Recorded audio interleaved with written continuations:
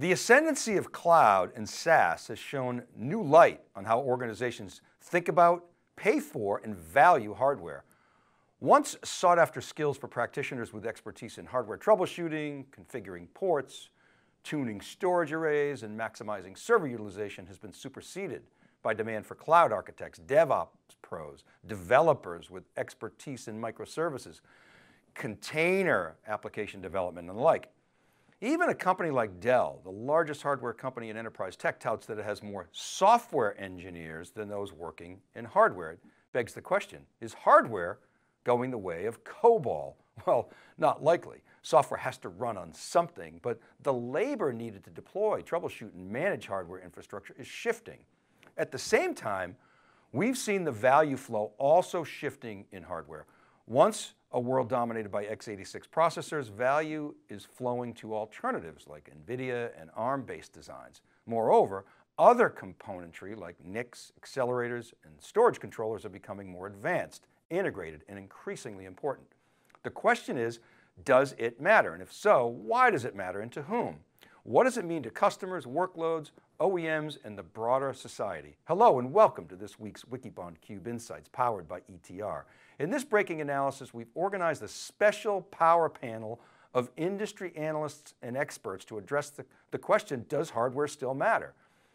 Allow me to introduce the panel. Bob O'Donnell is President and Chief Analyst at Technalysis Research.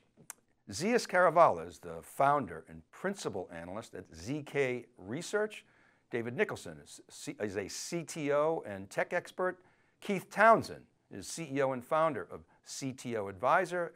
And Mark Stamer is the Chief Dragon Slayer at Dragon Slayer Consulting and oftentimes a Wikibon contributor. Guys, welcome to theCUBE. Thanks so much for spending some time here. Good to be here. Thanks for having us. Okay, before we get into it, I just want to bring up some data from ETR. This is a survey that ETR does every quarter. It's a survey of around 1,200 to 1,500 CIOs and IT buyers. And I'm showing a subset of the taxonomy here, this XY axis. And the vertical axis is something called net score. That's a measure of spending momentum. It's essentially the percentage of customers that are spending more on a particular area than those spending less. You subtract the lesses from the mores and you get a net score. The horizontal axis is pervasion in the data set. Sometimes they call it market share. It's not like IDC market share. It's just the percentage of activity in the data set as a percentage of the total. That red 40% line, anything over that is considered highly elevated. And for the past, 8 to 12 quarters, the big four have been AI and machine learning, containers, RPA, and cloud. And cloud, of course, is very impressive because not only is it elevated in the vertical axis, but it's very highly pervasive on the horizontal. So what I've done is highlighted in red that historical hardware sector, the server, the storage, the networking, and even PCs, despite the work from home, are depressed in relative terms, and of course, data center colocation services.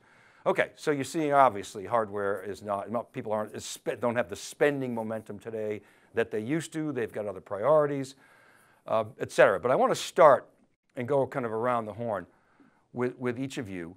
What is the #1 trend that each of you sees in hardware and why does it matter? Bob O'Donnell, can you please start us off?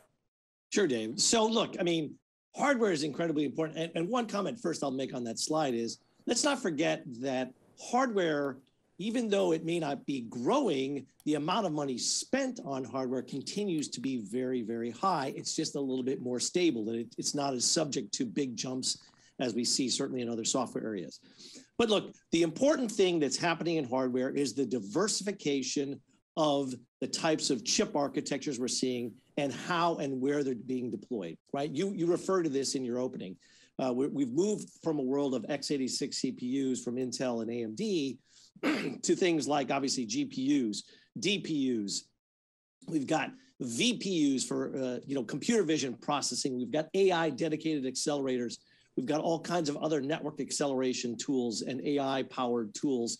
There's an incredible diversification of these chip architectures, and that's been happening for a while, but now we're seeing them more widely deployed. And it's being done that way because workloads are evolving. The kinds of workloads that we're seeing in some of these software areas require different types of compute engines than traditionally we've had. The other thing is, excuse me, the power requirements based on where geographically that compute happens is also evolving. This whole notion of the edge, which I'm sure we'll get into a little bit more detail later, is driven by the fact that where the compute actually sits closer to, in theory, the edge and where edge devices are, depending on your definition, changes the power requirements. It changes the kind of connectivity that connects the applications to those edge devices and those applications. So all of those things are being impacted by this growing diversity in chip architectures. And that's a very long-term trend that I think we're going to continue to see play out through this decade and well into the 2030s as well. Excellent, great points. Thank you, Bob. Zeus, up next, please. Yeah, I think the other thing when you look at this chart to remember too is, through the pandemic and the work from home period, a lot of companies did put their office modernization projects on hold. And you heard that echoed, from really all the network manufacturers anyways, that they were, companies had projects underway to upgrade networks. They put them on hold. Now that people are starting to come back to the office, they're looking at that now. So we might see some change there. But Bob's right, the size of that, those markets are quite a bit different. I think the other big trend here is the hardware companies, at least in the areas that I look at in networking, are understanding now that it's a combination of hardware and software and silicon that works together that creates that optimum type of performance and experience, right? So some things are best done in silicon, some like data forwarding and things like that. Historically, when you look at the way network devices were built, you did everything in hardware. You configured it in hardware, it did all the data forwarding, it did all the management, and that's been decoupled now. So more and more of the control element has been placed in software. A lot of the high performance things, encryption and as I mentioned, data forwarding, packet analysis, stuff like that, is still done in hardware, but not everything is done in hardware. And so it's a combination of the two. I think for the people that work with the equipment as well, there's been more shift to understanding how to work with software.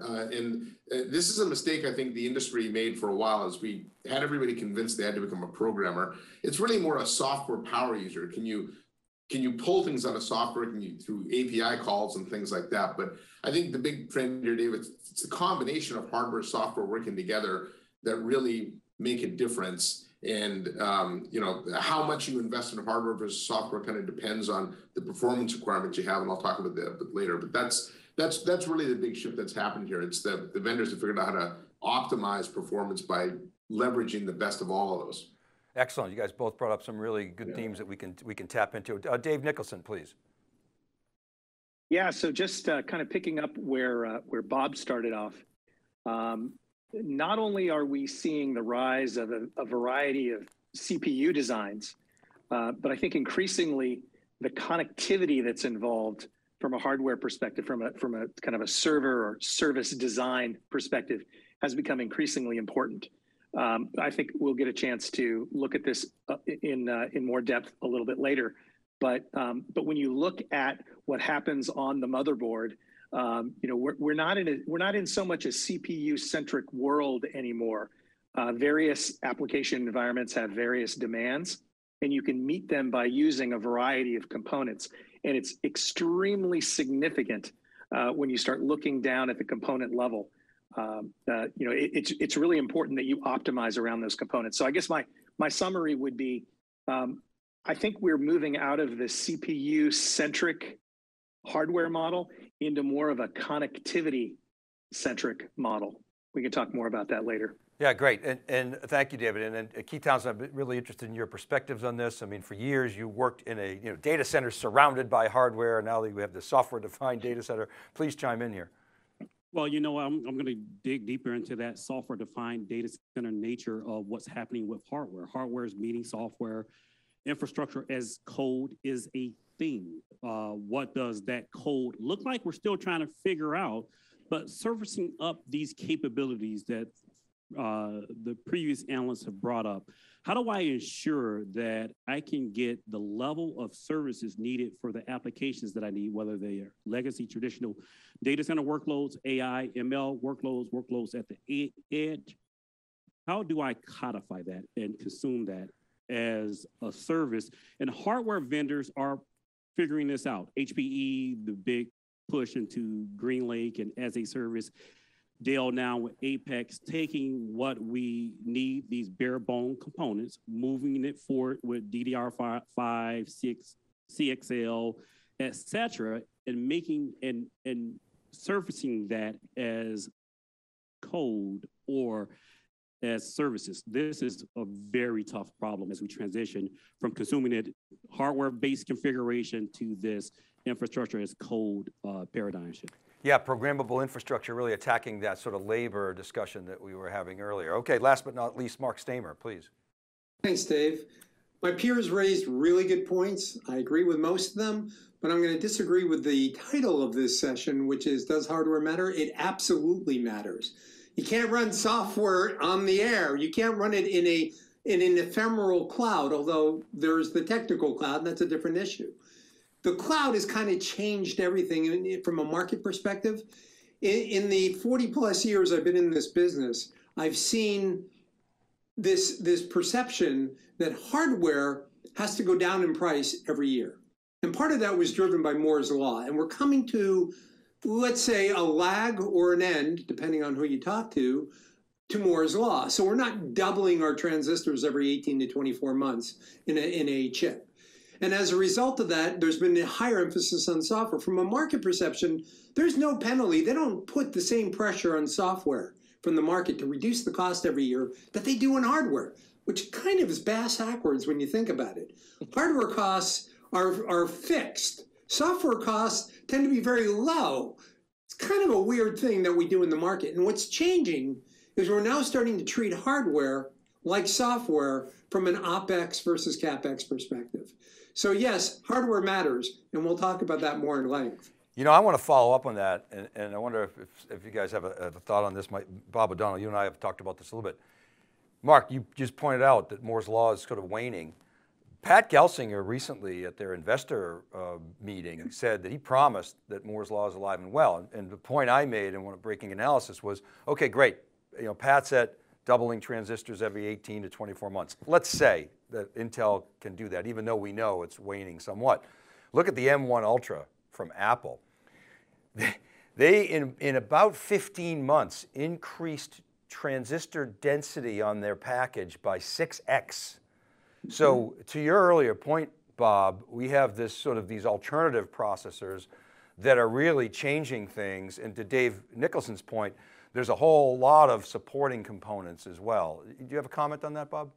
Yeah, I mean, it's a great point, Dave. And one thing to bear in mind as well, not only are we seeing a diversity of these different chip architectures and different types of components, as a number of us have raised, the other big point, and I think it was Keith that mentioned it, CXL and interconnect on the chip itself is dramatically changing it. And a lot of the more interesting advances that are going to continue to drive Moore's Law forward in terms of the way we think about performance, if perhaps not number of transistors per se, is the interconnects that become available. You're seeing the development of chiplets or tiles. People use different names, but the idea is you can have different components being put together eventually in sort of a Lego block style.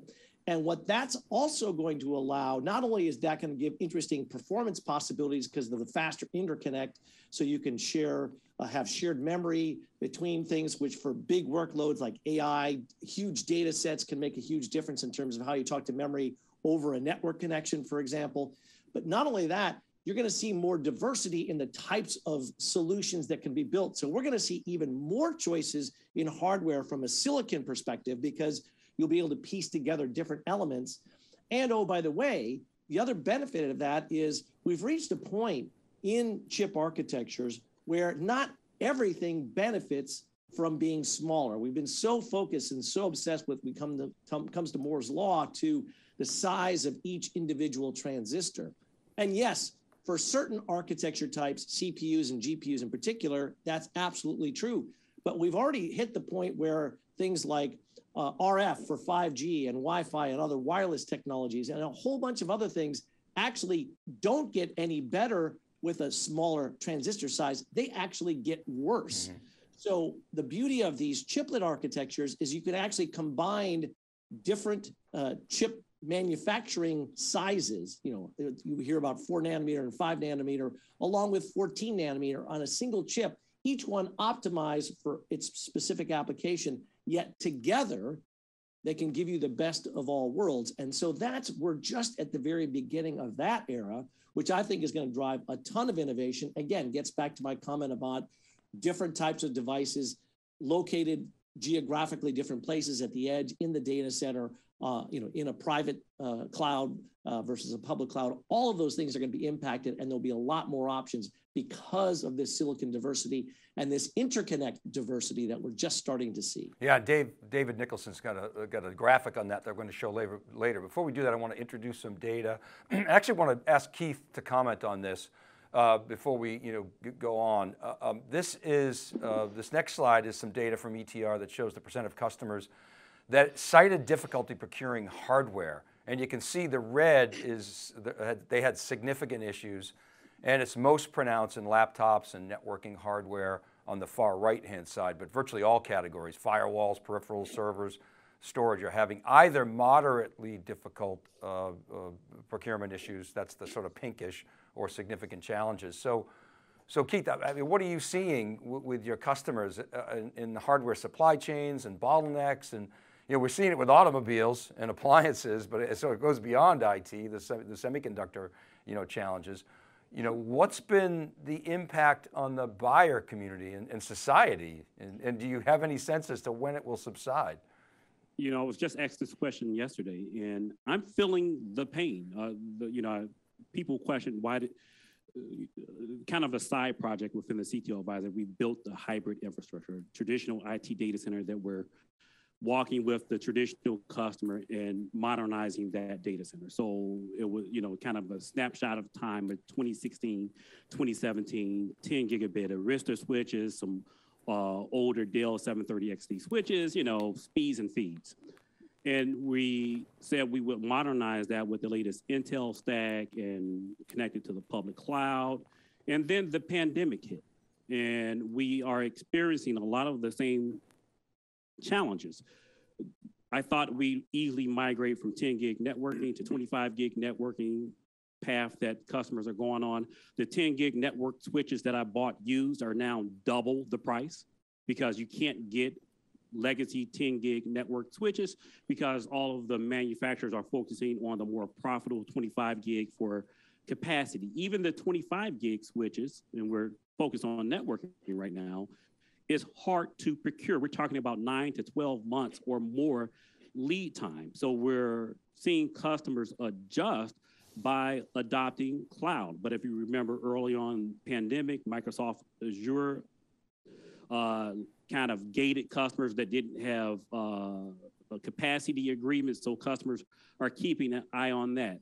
There's a desire to abstract away from the underlying vendor, to be able to control or provision your IT services in a way that we do with VMware vSphere or some other virtualization technology, where it doesn't matter who can get me the hardware, they can just get me the hardware because it's critically impacting projects and timelines. So that's a great setup, Zeus, for you. Keith mentioned earlier the software-defined data center with software-defined networking and cloud. Do you see a day where networking hardware is commoditized and it's all about the software, or are we there already? No, we're not there already, and I don't see that really happening anytime in the near future. I do think it's changed though, and just to be clear, I mean, when you look at that data, this is saying customers have had problems procuring the equipment, right? And there's not a network vendor out there. I've talked to Norman Rice at Extreme. I've talked to the folks at Cisco and Arista about this. They all said they could have had blowout quarters had they had the inventory to ship. So it's not like customers aren't buying this anymore, right? I do think though, when it comes to networking, network is certainly changed some because there's a lot more control, as I mentioned before, that you can do in software. And I think customers need to start thinking about the types of hardware they buy and, where they're going to use it and how it's, what its purpose is. Because if I've talked to customers that have tried to run software and commodity hardware and where the performance requirements are very high and it's bogged down, right? It just doesn't have the horsepower to run it. And I've even, even when you do that, you have to start thinking of the components you use, the NICs you buy. And I've talked to customers that have simply just gone through the process of replacing a NIC card in a commodity box and had some performance problems and, things like that. So if agility is more important than performance, then by all means, try running software on commodity hardware. I think that works in some cases. If performance, though, is more important, that's when you need that kind of turnkey hardware system. And I've actually seen more and more customers reverting back to that model. In fact, when you talk to even some startups, I think today about it, when they come to market, they're delivering things more on appliances because that's what customers want. And so there's this kind of pivot, this pendulum of agility and performance. And if performance absolutely matters, that's when you do need to buy these kind of turnkey pre-built hardware systems. If agility matters more, that's when you can go more to software, but the underlying hardware still does matter. So I think, will we ever have a day where you can just run it on whatever hardware? Maybe, but I'll long be retired by that point. So I don't care. Well, you bring up a good point, Zeus. And I remember the early days of cloud, the narrative was, oh, the cloud vendors, they don't use EMC storage. They just run on commodity storage. And then of course, lo and behold, they trot out James Hamilton to talk about all the custom hardware that they were building, and you saw Google and Microsoft follow suit. We've been calling for this forever, right? And I mean, all the way back to the turn of the century, we were calling for the commodity hardware, and it's never really happened because you can still drive as long as you can drive innovation into it. Customers will always lean towards the innovation cycles because they get more features faster and things. And so the vendors have done a good job of keeping that cycle up, and it's like I said, it'll be a long time before. Yeah, and that's why you see companies like Pure Storage. The storage company has 69% gross margins. All right, I want to jump ahead. We're going to bring up the slide 4. I want to go back to something that Bob O'Donnell was talking about, the sort of supporting act, the diversity of silicon, and we've marched to the cadence of Moore's Law for decades. We asked them, is Moore's Law dead? We say it's moderating. Dave Nicholson, you want to talk about those supporting components, and you shared with us a slide that you called it a shift from a processor-centric world to a connect-centric world. What do you mean by that? And let's bring up slide 4 and you can talk to that. Yeah. So first, I want to echo this sentiment that, the question, does hardware matter, is sort of, the answer is, of course it matters. Maybe the real question should be, should you care about it? And the answer to that is, it depends who you are. If you're an end user using an application on your mobile device, maybe you don't care how the architecture is put together. You just care that the service is delivered. But as you back away from that and you get closer and closer to the source, someone needs to care about the hardware, and it should matter. Why? Because essentially what hardware is doing is it's consuming electricity and dollars. And the more efficiently you can configure hardware, the more bang you're going to get for your buck. So it's not only a quantitative question in terms of how much can you deliver, but it also ends up being a qualitative change as capabilities allow for things we couldn't do before because we just didn't have the aggregate horsepower to do it. So this chart actually comes out of some performance tests that were done. So it happens to be Dell servers with Broadcom components.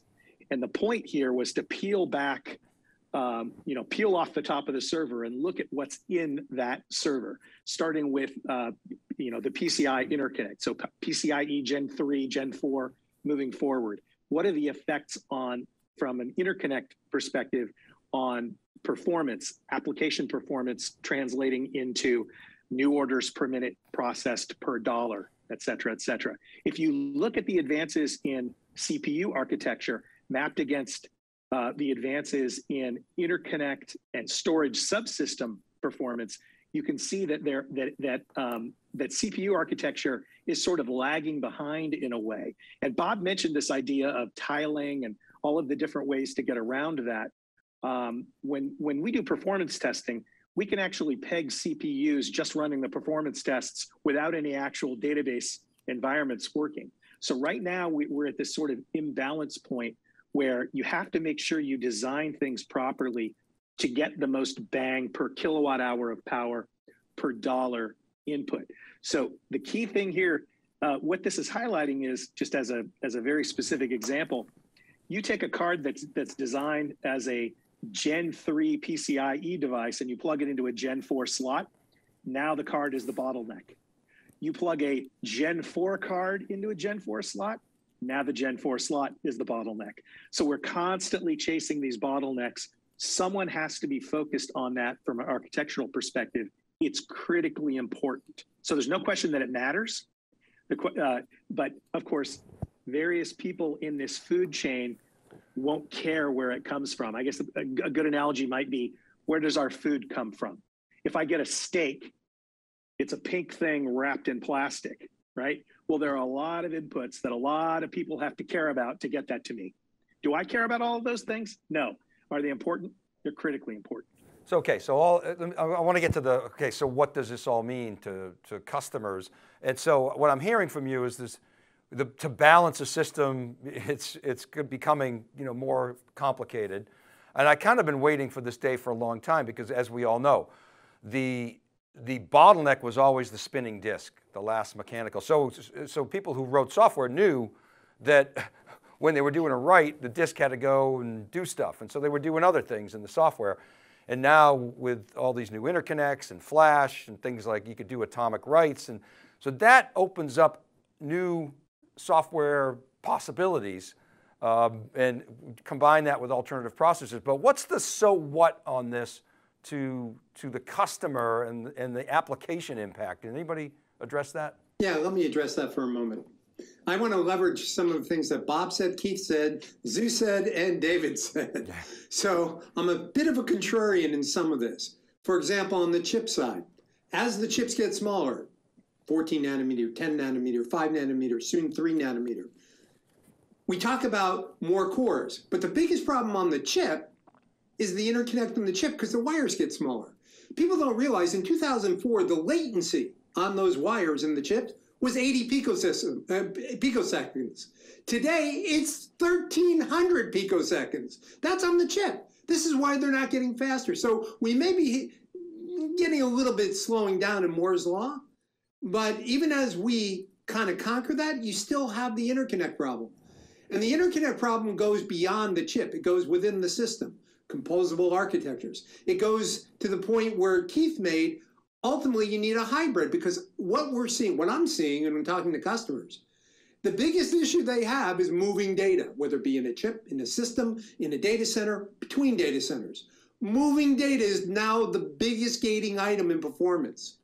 So if you want to move it from, let's say, your transactional database to your machine learning, it's the bottleneck. It's moving the data. And so when you look at it from a distributed environment, now you've got to move the compute to the data. The only way to get around these bottlenecks today is to spend less time in trying to move the data and more time in taking the compute, the software running on hardware, closer to the data. So go ahead. So is this what you mean when Nicholson was talking about a shift from a processor-centric world to a connectivity-centric world? You're talking about moving the bits across all the different components, not having the processor, you're saying, is essentially becoming the bottleneck, or the memory, I guess. Well, that's one of them, and there's a lot of different bottlenecks, but it's the data movement itself. It's moving away from, okay, why do we need to move the data? Can we move the compute, the processing, closer to the data? Because if we keep them separate, and this has been a trend now, where people are moving the processing away from it. It's like the edge. I think it was Zeus or David, you were talking about the edge earlier. As you look at the edge, who defines the edge, right? Is the edge a closet or is it a sensor? If it's a sensor, how do you do AI at the edge? when you don't have enough power, you don't have enough compute. Well, people are inventing chips to do that, to do all that at the edge, to do AI within the sensor, instead of moving the data to a data center or a cloud to do the processing. Because the lag in latency is always limited by speed of light. How fast can you move the electrons? And all this interconnect and all the processing and all the improvement we're seeing in the PCIe bus from 3 to 4 to 5 to CXL to higher bandwidth on the network, and that's all great, but none of that deals with speed of light latency. And that's an issue. Go ahead. Mark, no, I just want to because what you're referring to can be looked at a macro level, which I think is what you're describing. You can also look at it at a more micro level from a systems design perspective. Right. I'm going to be the resident knuckle dragging hardware guy on the panel today. But it's exactly right.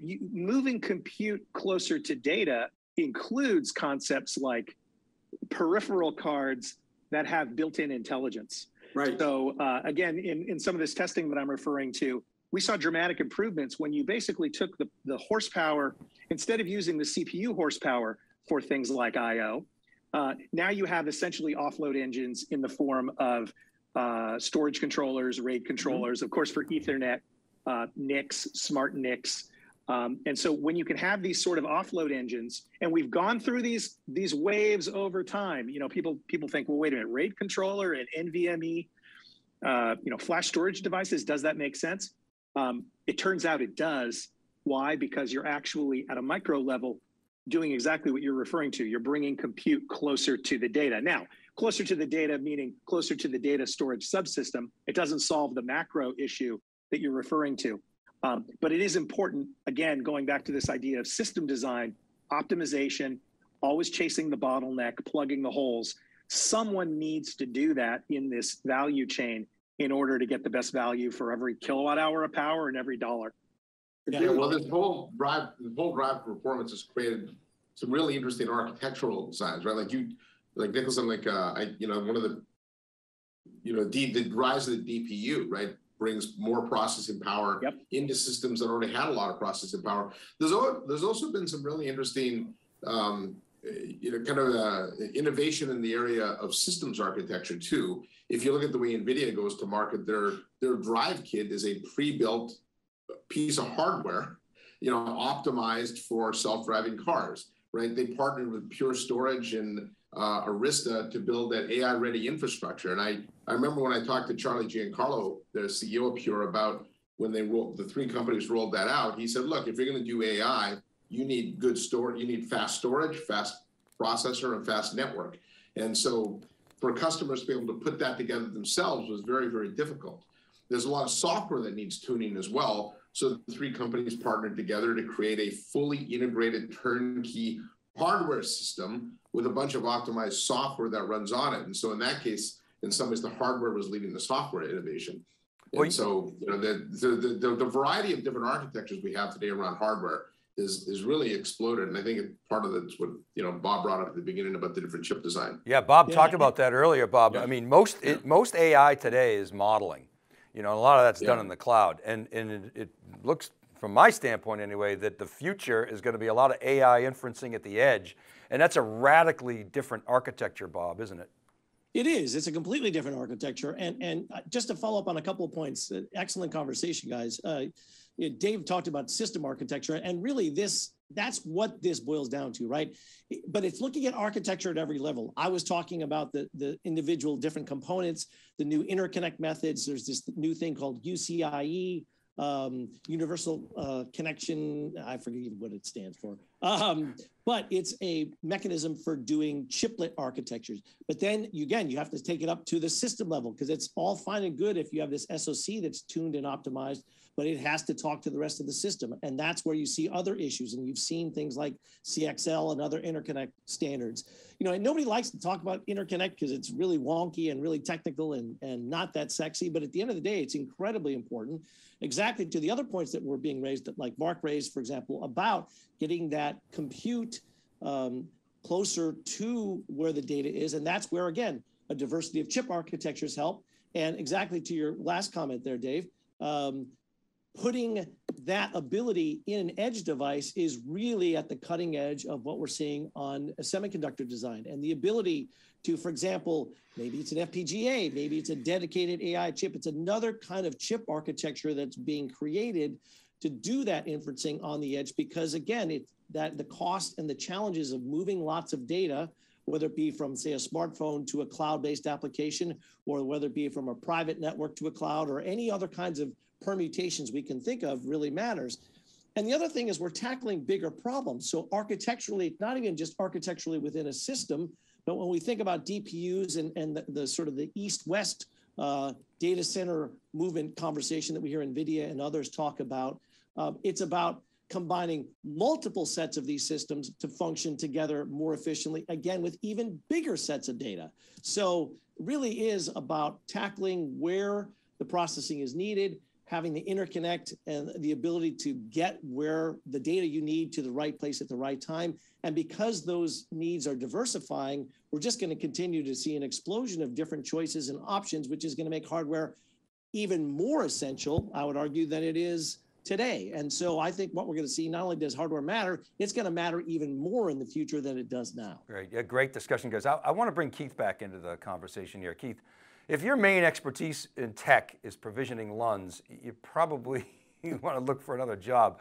So maybe clearly hardware matters, but with software-defined everything, do people with hardware expertise matter outside of, for instance, component manufacturers or cloud companies? I mean, VMware certainly changed the dynamic in servers. Dell just spun off its most profitable asset in VMware, so it obviously thinks hardware can stand alone. How does an enterprise architect view the shift to software-defined, hyperscale cloud, and how do you see the shifting demand for skills in enterprise IT? So I love the question, and I'll take a different view of it. If you're a data analyst and your primary value add is that you do ETL transformation. Talked to a CDO, Chief Data Officer of a mid-sized bank a little bit ago. He said 80% of his data scientist time is done on ETL. Super not value add. He wants his data scientists to do data science work. Chances are, if your only value is that you do LUN provisioning, then you probably don't have a job now.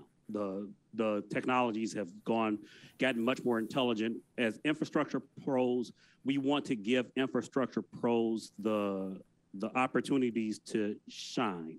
And I think the software-defined nature and the automation that we're seeing vendors undertake, whether it's Dell, HP, Lenovo, take your pick, that Pure Storage, NetApp, that are doing the automation and the ML needed so that these practitioners don't spend 80% of their time doing LUN provisioning and focusing on their true expertise, which is ensuring that data is stored, data is retrievable, data is protected, et cetera. I think the shift is to focus on that part of the job, that you're ensuring no matter where the data is at, because as my data is spread across the enterprise, hybrid, different types, Dave, you talk about the super cloud a lot. If my data is in the super cloud, protecting that data and securing that data becomes much more complicated than when it was me just procuring or provisioning LUNs. So when you say where should the shift be or look be, is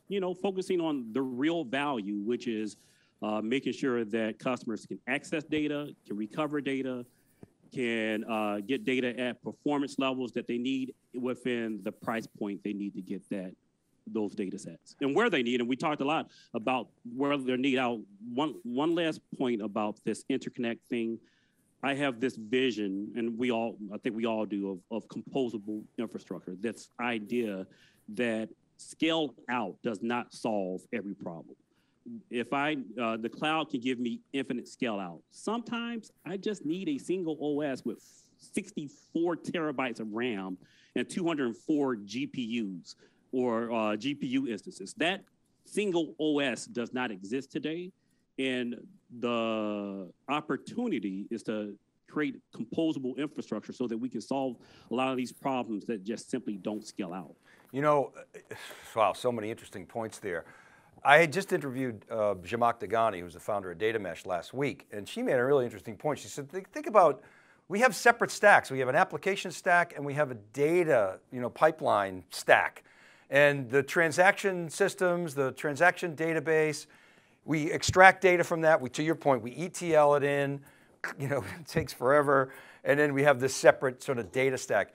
If we're going to inject more intelligence and data and AI into applications, those two stacks, her contention is they have to come together. And when you think about, super cloud, bringing compute to data, that was what Hadoop was supposed to be. It ended up all sort of going into a central location.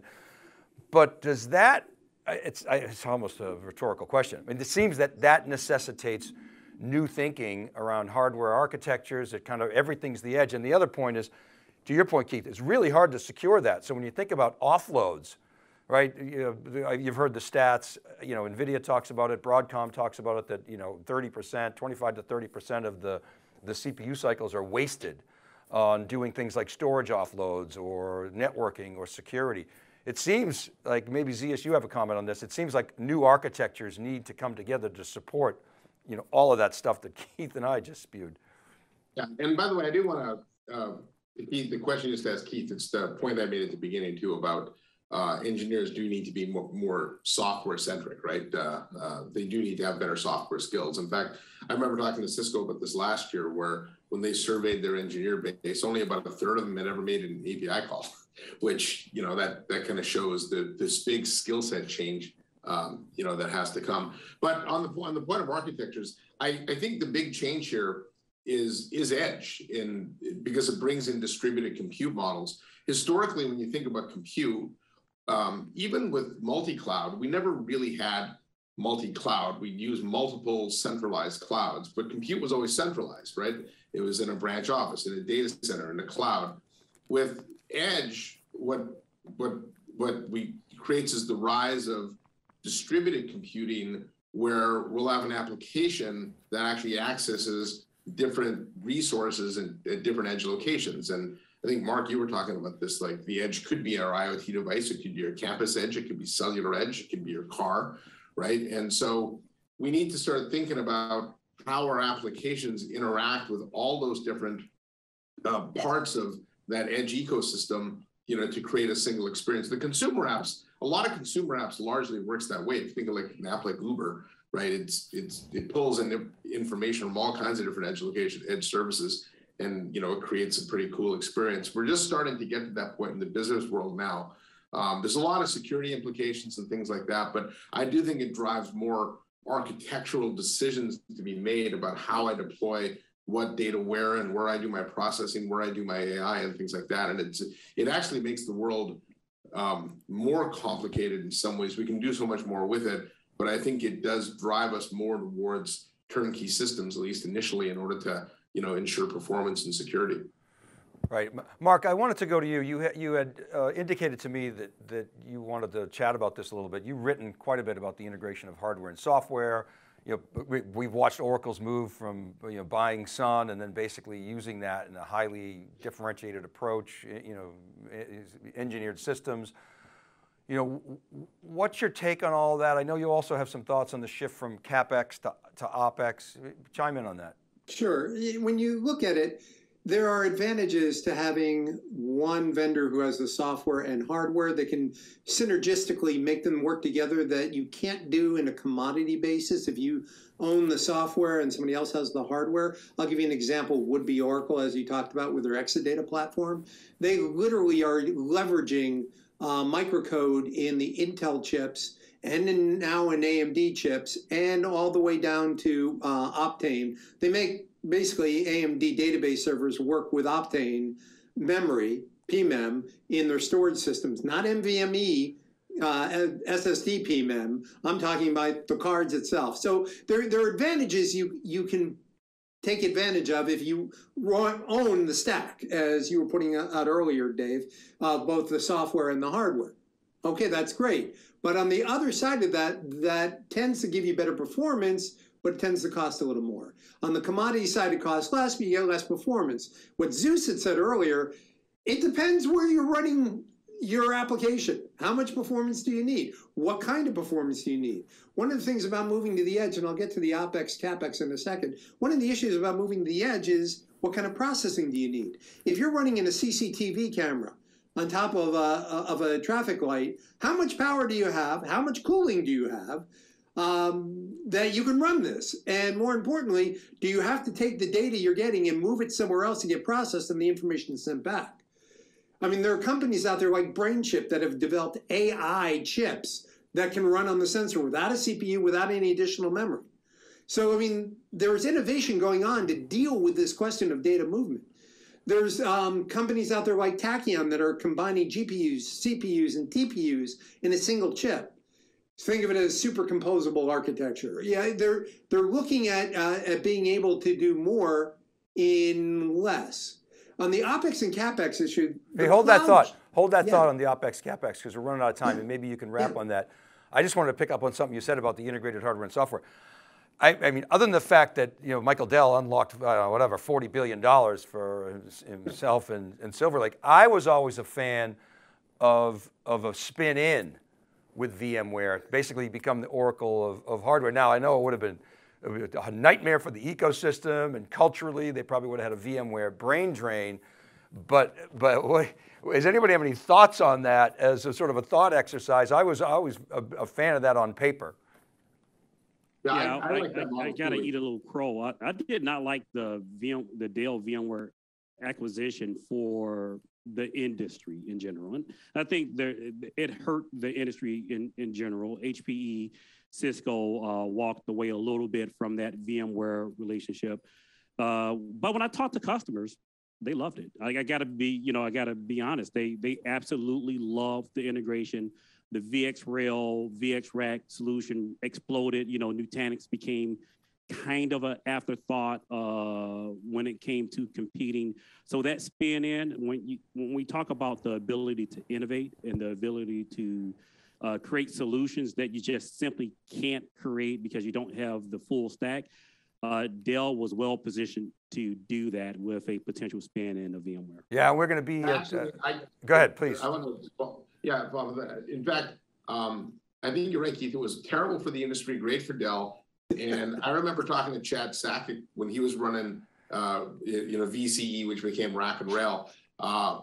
Their ability to stay in lockstep with what VMware was doing. What was the number one workload running on hyperconverged forever was VMware. So their ability to remain in lockstep with VMware gave them a huge competitive advantage. And Dell came out of nowhere in the hyperconverged market and just started taking share because of that relationship. So, this sort of, I guess it's, from a Dell perspective, I thought it gave them a pretty big advantage that they didn't really exploit across their other properties, right? And networking and servers and things like that they could have, given the dominance that VMware had. From an industry perspective, though, I do think it's better to have them decoupled. But yeah. So I agree. I mean, I think they could have dominated in the super cloud, and maybe they could. Yeah. They would become the next Oracle, where everybody hates them, but they kick ass. But we got to wrap up here. Yeah. And so what I'm going to ask you is I'm going to go in reverse order this time. Big takeaways from this conversation today, which, guys, by the way, I can't thank you enough. Phenomenal insights.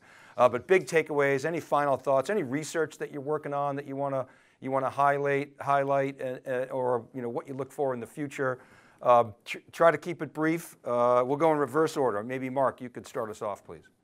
Sure. On the research front, I'm working on a total cost of ownership of an integrated database analytics machine learning versus separate services.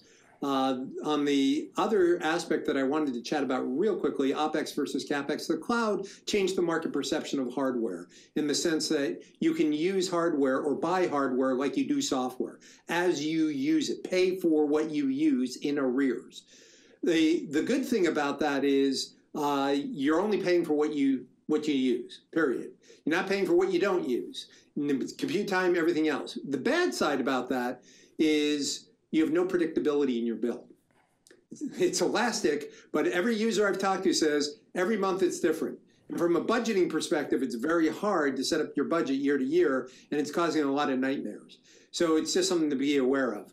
from a CapEx perspective, you have no more CapEx if you're using that kind of base system, but you lose a certain amount of control as well. So ultimately, that's some of the issues. But my biggest point, my biggest takeaway from this is the biggest issue right now that everybody I talk to in some shape or form, it comes down to data movement, whether it be ETLs that you talked about, Keith, or other aspects, moving it between hybrid locations, moving it within a system, moving it within a chip. All those are key issues. Great, thank you. Okay, CTO advisor, give us your final thoughts. All right, really great commentary. Again, I'm going to point back to us taking the walk that our customers are taking, which is trying to do this conversion of all primary data center to hybrid, of which I have this hard-earned philosophy that enterprise IT is additive. We rarely, when we add a service, we rarely subtract a service. So the landscape and surface area of what we support has to grow. So our research focuses on taking that walk. We're taking a monolithic application, decomposing that to containers and putting that in the public cloud and connecting that back to the private data center and telling that story and walking that walk with our customers. This has been a super enlightening panel. Yeah, thank you. Real different world coming. David Nicholson, please. It really harkens back to the beginning of the conversation. You talked about momentum in the direction of cloud. I'm sort of spending my time under the hood, getting grease under my fingernails, focusing on where still the lion's share of spend will be in coming years, which is on-prem, and then of course, obviously data center infrastructure for cloud, but really diving under the covers and helping folks understand the ramifications of movement between generations of CPU architecture. I know we all know Sapphire Rapids pushed into the future. When's the next Intel release coming? Who knows? We think, in 2023.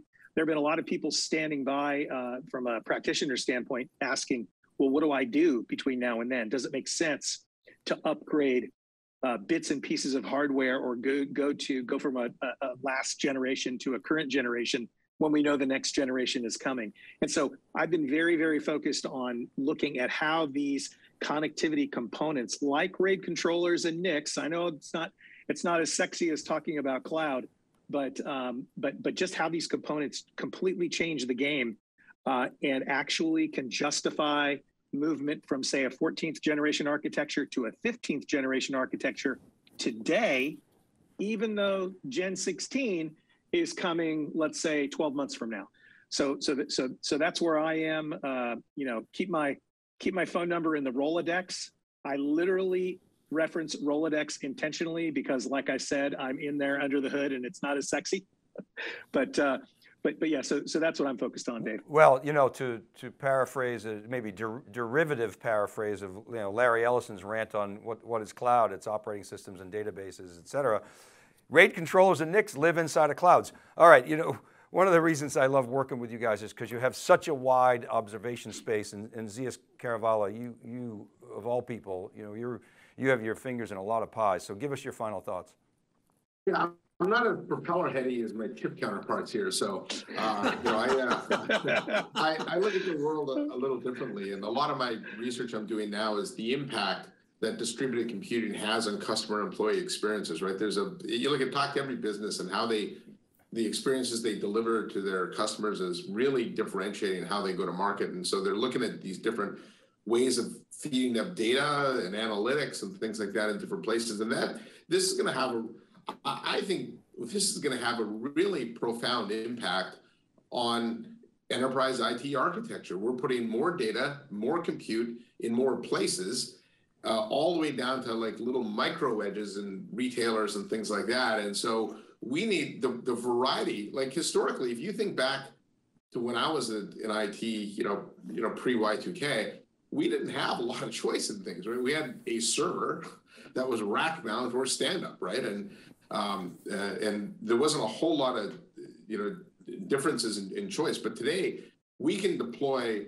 these really high performance compute systems on little blades inside servers or inside the autonomous vehicles and things. And I think the world from here gets just the choice of what we have and the way hardware and software works together is is really going to, I think, change the world and the way we do things. We're already seeing it, like I said, in the consumer world, right? There's so many things you can do from, smart home perspective, natural language processing, stuff like that. And it's starting to hit businesses now. So just wait and watch the next 5 years. Yeah, totally. The computing power at the edge is just going to be mind-blowing. It's unbelievable what you can do at the edge. Yeah. Yeah. Hey, Z, I just want to say that we know you're not a propeller head. And I, for one, would like to thank you for having your master's thesis hanging on the wall behind you, because we know that you studied basket weaving at university. I was actually a physics math major, so. Good man, another math major. All right, Bob O'Donnell, you're going to bring us home. I mean, we've seen the importance of semiconductors and silicon in our everyday lives, but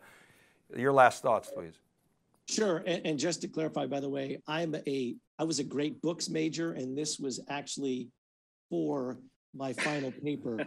So I was like philosophy and all that kind of stuff and literature. But I still somehow got into tech. Look, it's been a great conversation. And I want to pick up a little bit on a comment Zias made, which is it's the combination of the hardware and the software and coming together, and the manner with which that needs to happen, I think, is critically important. And the other thing is, because of the diversity of the chip architectures and all those different pieces and elements, it's going to be how software tools evolve to adapt to that new world. So I look at things like what Intel's trying to do with one API, what NVIDIA has done with CUDA, what other platform companies are trying to create tools that allow them to leverage the hardware, but also embrace the variety of hardware that is there. And so as those software development environments and software development tools evolve to take advantage of these new capabilities, that's going to open up a lot of interesting opportunities that can leverage all these new chip architectures, that can leverage all these new interconnects, that can leverage all these new system architectures. And figuring out ways to make that all happen, I think, is going to be critically important. And then finally, I'll mention the research I'm actually currently working on is on private 5G, and how companies are thinking about deploying private 5G and the potential for edge applications for that. So I'm doing a survey of several hundred US companies as we speak, and we're looking forward to getting that done in the next couple of weeks. Yeah, look forward to that. Guys, again, thank you so much. Outstanding conversation. Anybody going to be at Dell Tech World in a couple of weeks? Bob's going to be there, Dave Nicholson. Well, drinks on me, and guys, really can't thank you enough for the insights and your participation today. Really appreciate it. Okay, and thank you for watching this special Power Panel episode of theCUBE Insights powered by ETR. Remember, we publish each week on SiliconANGLE.com and Wikibon.com. All these episodes, they're available as podcasts. DM me or any of these guys. I'm at dvellante. You can email me at david.vellante@SiliconANGLE.com. Check out etr.ai for all the data. This is Dave Vellante. We'll see you next time.